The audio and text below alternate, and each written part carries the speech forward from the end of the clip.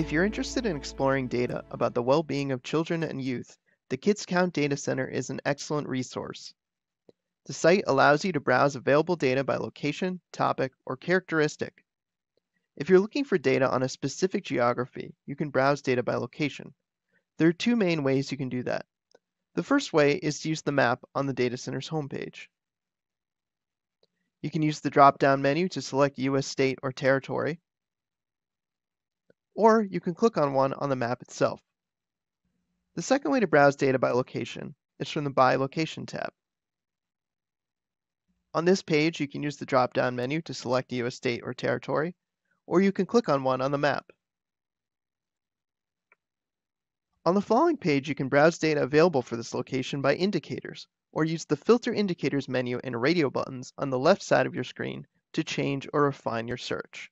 This can show you data by county, school district, county subdivision, city, or congressional district if available. If you want to browse data by broad topics that relate to child well-being instead of by location, there are two main ways you can do that. The first way is from the data center's homepage.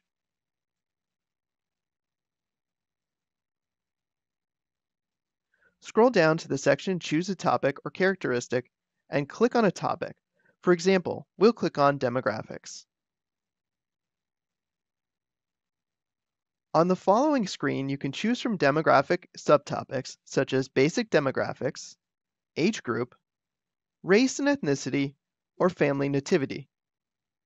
You can also use the Filter Indicators menu and radio buttons on the left to change or refine your search. By default, you're only accessing data for the nation, 50 states, and 50 largest cities.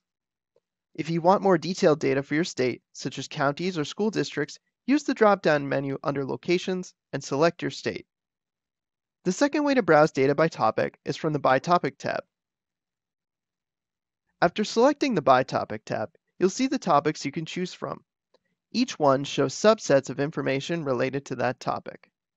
There is demographics, economic well-being, education, family and community, health, safety and risky behaviors, race and ethnicity, COVID-19, and youth and young adults. For example, we'll click on economic well-being.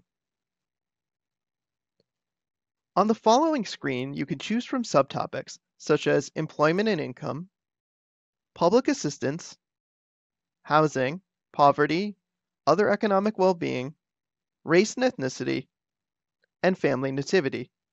On this same page, you can use the Filter Indicators menu and radio buttons to change or refine your search.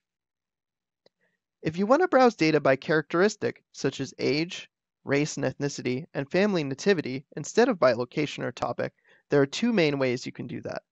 The first way is from the data center's homepage.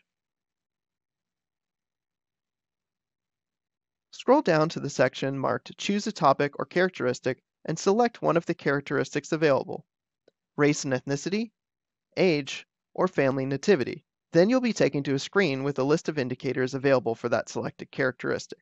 The second way to browse data by characteristic is from the By Characteristic tab. From the By Characteristic tab, you'll see available characteristics you can choose from. For example, we'll click on Race and Ethnicity. On the following screen, you can choose from indicators like demographics, economic well-being, education, family and community, health, and safety and risky behaviors. You can use the Filter Indicators menu and radio buttons to change or refine your search. By default, you're only accessing indicators for the nation, states, and largest 50 cities. If you want more detailed data for your state, like counties or school districts, use the drop-down menu under Locations and select your state.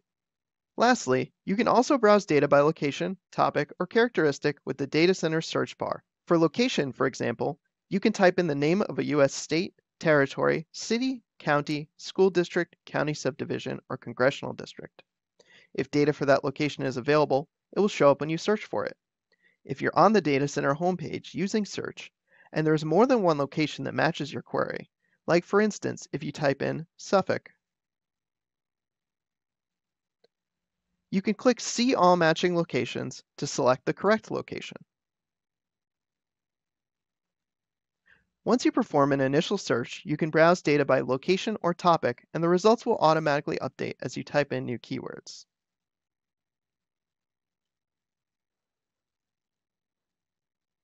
Searches by topic and characteristic using the search bar work the same way.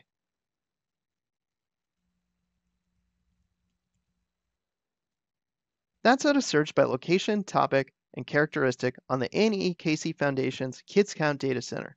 Be sure to check out our other videos in the series on how to use the site, which you can find at the Help page. Also, let us know if you have any follow-up questions by clicking the contact link in the site's footer. Thank you for watching this video. We hope you found the information you needed.